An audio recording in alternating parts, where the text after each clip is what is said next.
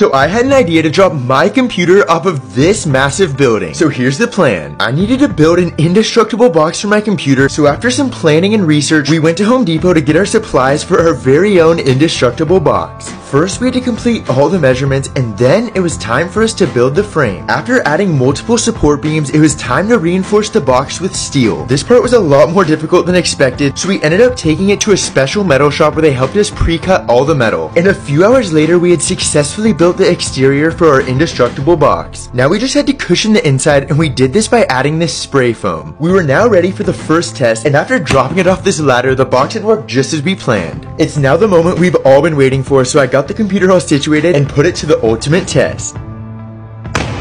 I was actually shocked because the box looked untouched. Now we just have to see if it protected the computer, so stay tuned and comment below what you think.